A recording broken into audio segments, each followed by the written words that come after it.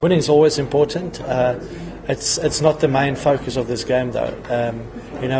But once you put the jersey on and once you get contracted to a team, we expect every single guy to play to win every time that they go onto the field. So that won't change this weekend. What will change is just our approach to the game. We'll be looking at different facets of the game to improve on, and things that we've worked on during the off-season and pre-season that we felt we needed to improve on. We need to go and do that on Saturday and see if it works. A lot of guys will get opportunities this weekend again for the first time to represent the Stormers, and that's great to see, and hopefully they can put their hands up and stake a claim for the team.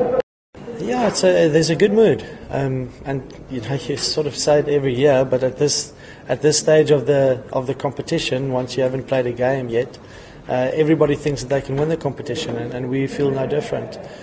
We feel that we've had a good pre-season.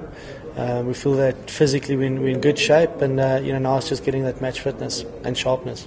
No, we're expecting a tough clash from there. It's never easy playing against the Bulls, and it's not easy travelling to Polokwane to play them.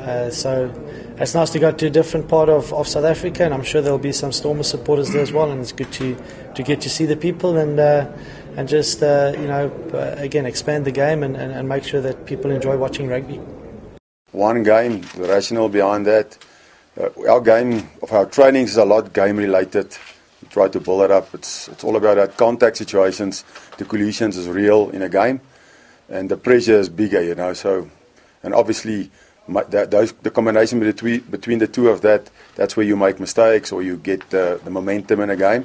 So, the last few years, that's the way we've done it. Injuries is a huge risk. It's a long season.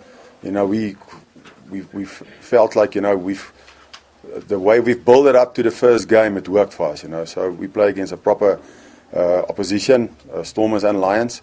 So we don't need anything more than that. In the competition, I think you can never ever be 100% ready for that first game. There won't be a team that will peak in that first game. So from then, competitions kick off, and then from there on, every week we'd like to improve. So the important thing is play against proper opposition that will ask you questions, hopefully will expose one or two areas in your game, so you can still make adjustments before that first. So our full strength side, so definitely I think everybody can see, I can play games but everybody can see that's how the team playing against the Stormers, that's more or less the team that will play against the Sharks, and obviously the team that play against the Lions, they also will feature like a Vodacom side.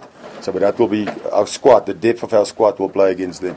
But all of us know the Super 15 is a long competition, and you will never like to give a player a message that is not in count. So we need all of them, and we'd like to perform on the weekend. There's some areas that we worked on in the pre-season, and that's the things that we're looking for, to be accurate on execution and get a quality performance on the weekend.